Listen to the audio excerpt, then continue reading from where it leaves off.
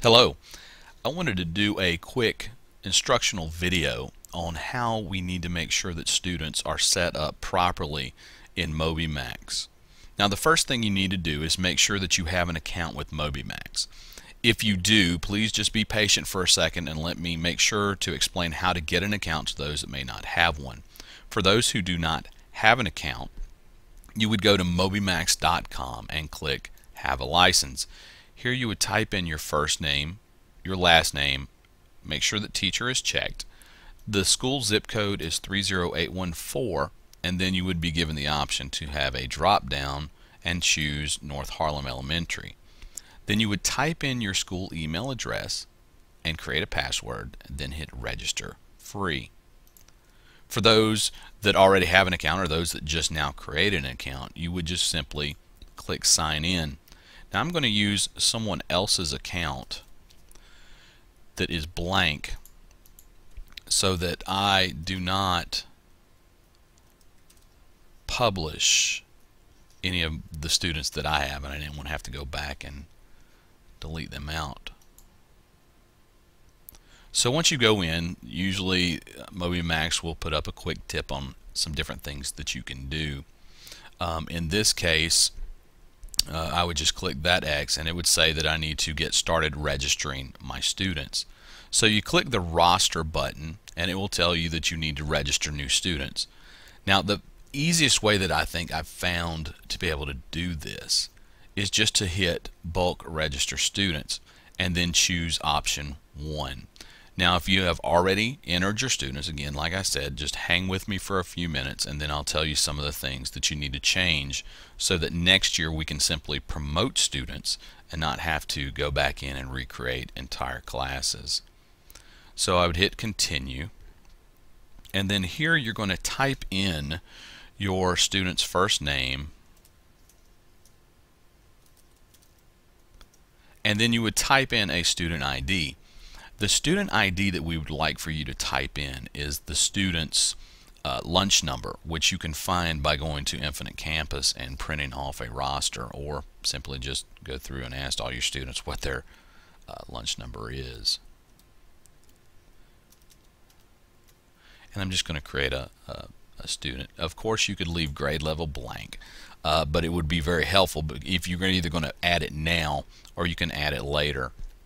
If you haven't, then I'll show you how to, if you have your students registered but have not put a grade level, I'll show you how to do that in just a second as well. And so then I would simply hit register students, and then it'll tell me that all my students were registered. So now that I have students registered up to this point, if you have already, like I said, registering, then the best thing to do is just to go in. At each student you will see this little gear. All your students will have that gear icon, and so I would click that student gear icon and I would go in and I would choose their grade level, and then if you go ahead and enter in the student's student ID, which would be their lunch number, keep the username the same that the computer has given them, and then the password, go in and make sure that that password becomes that student ID that you just entered a second ago. And the reason that is because if we allow the username and the password to be the same, which a lot of us have in the past, what we found is that students figured out that everyone's username and their password was the same. And so when they would go to a computer, they would type in, or when they would go to type in and they would put their cursor over the username, of course it would pop up all these different ones that they, like if they hit a J, it could be John 508, it could be James 1633, it could be, you know, anything that started with a J, because the computer was saving the username. And the kids figured out that the password was the same, and they would enter that password in. Now, they weren't going into anyone's account and causing, you know, any kind of havoc or doing anything, you know, bad to that person's account, but what they were doing is going in and playing other students' game time.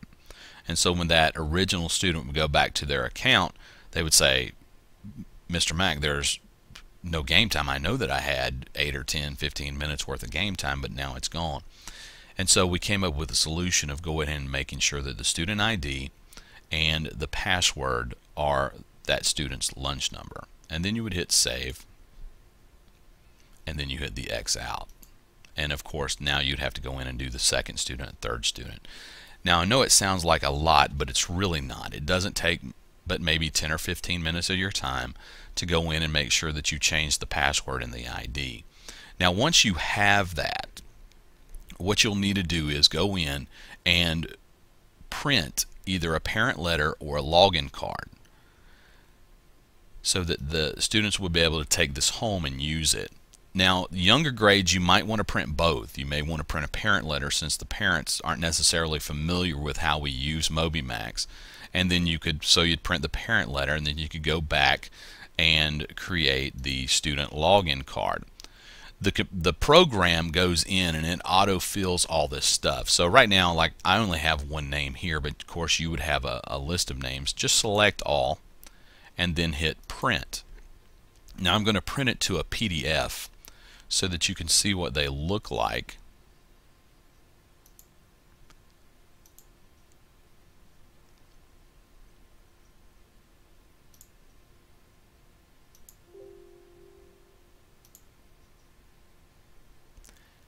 And so you would have these student login cards, and like you can see that it has entered in our school code, it's entered the username and the password, and of course you could just cut that out, and I think it does 4 to a page.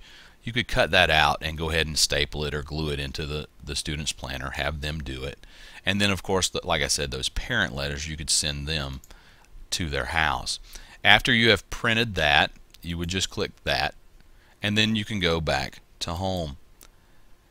If you have any questions, please just email me and I'll do the best I can to answer you as promptly as I can, and also maybe come by your classroom and help see if we can figure some things out. Thank you so much for watching, and this way we'll save some time next year and just easily promote. Thanks again.